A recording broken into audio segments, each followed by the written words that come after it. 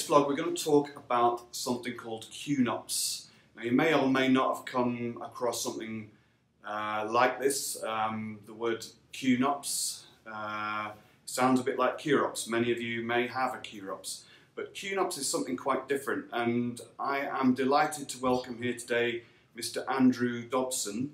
He's from QB Partners, someone I rely on as an independent specialist in cross-border tax and estate planning. So when required, we would bring in someone like Andrew to add specific expertise to holistic financial planning and cover things like, as I say, estate planning, IHT, legacy planning. So to shed some light on the subject of QNUPS, first of all, I'm right in saying it's for British expats and UK domiciles. Now I want to cover perhaps UK domiciles in a later vlog because it's quite an in-depth thing. But first of all, headline news, that's what we're talking about here for QNUPS, yeah? Absolutely. QNUPS stands for Qualifying Non-UK Pension Schemes. It's set in the UK inheritance tax legislation, and it specifically takes overseas pension schemes and legislates for them in UK legislation for UK domicile individuals, and it ensures that all contributions are outside of their estate for inheritance tax purposes. Okay. So any contribution to a QNUPS for a UK individual will not be subject to inheritance tax when they pass away. So one of the main benefits, as I understand it, is that as opposed to a pension, which is normally from employment-related income, a QNUPS can actually absorb, if you like, that perhaps a bad word, but you can inject non-employment income into this, so almost from any source. It's from your personal wealth that's already taxed. You've accumulated that wealth, you've already paid tax on that wealth, but you're supplementing your other pension income. So you're effectively making contributions from your personal assets that are going to provide you with an income in retirement over and above the existing pension provision that you've already made to supplement a shortfall in your pension and your retirement requirements. Right. I mean, one of the very interesting things that I know about QNUPS is that you can put property inside of it. So can you just elaborate? I know it's, you know, people can't put family homes in there. Yeah. But exactly what type of property is allowed?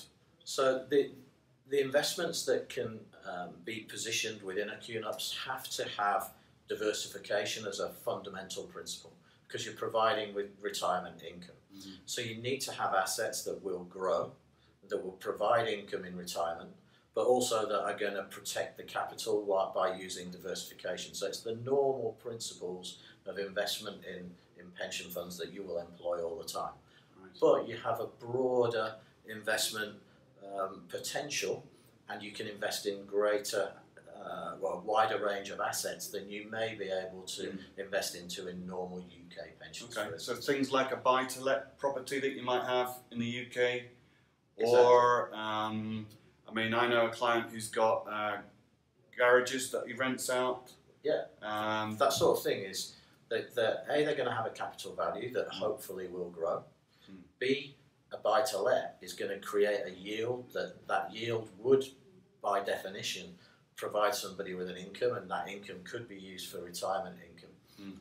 So if you invest that within a pension wrapper that benefits from the other inheritance tax efficiencies, capital gains tax efficiencies, then that makes complete sense and it works. You have to have diversification as a fundamental principle as well, though. So buy-to-let properties do stack up, they can be used. It's relatively expensive to do, so it has to be for the right people in the right circumstances. But yeah, a buy-to-let property is perfectly acceptable.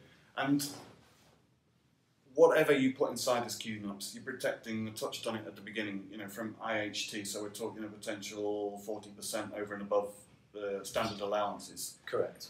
So first principle with your QNUPS contribution, it needs to be earmarked, and it needs to be the first priority for it has to be to provide you with your retirement income. Once that provision has been made, any surplus that is left behind, any residual fund, passes to the next generation or to the beneficiaries without inheritance tax being applied. Right. Without any tax if they take income from the QNUPS later on? Depends on the residency of the beneficiaries and the residency of the member when he dies. But in general, for an expat, there'd be no tax at all on the benefits when they're passed to the next generation. So saving of 40% inheritance tax. Yeah. So a buy-to-let property held in your own personal name, if it's passed to the next generation after you pass away, that will be subject to 40% tax. Yeah. Over and above your nil rate band limits. Sure. If it's within a QNUPS, no tax. Yeah. So that makes a big difference. And it doesn't matter who that is. They can be like any type of family or whoever you wish to benefit, right? It follows the will or the wishes. Correct. And for things, you know, if you've got a foreign spouse with an age difference or anything like that, they can get 100% if that's what you so wish. Correct. Correct. Yeah. Absolutely. Okay.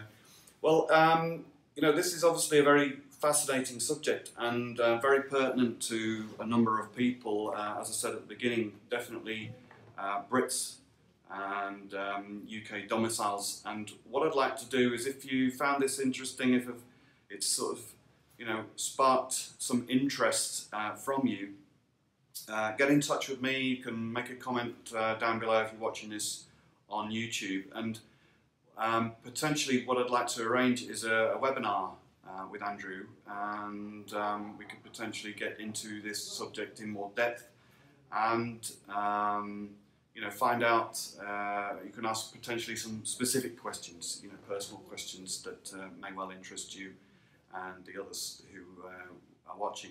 Hi, thanks for watching, and if I've said something of interest to you and you'd like to reach out to me and perhaps have an initial conversation or indeed arrange a meeting, you can do that in a couple of ways. One is to Google me and type in Phil Morris Wealth Management and find me on LinkedIn, or indeed reach out to me on WeChat, and the QR code is coming up right now.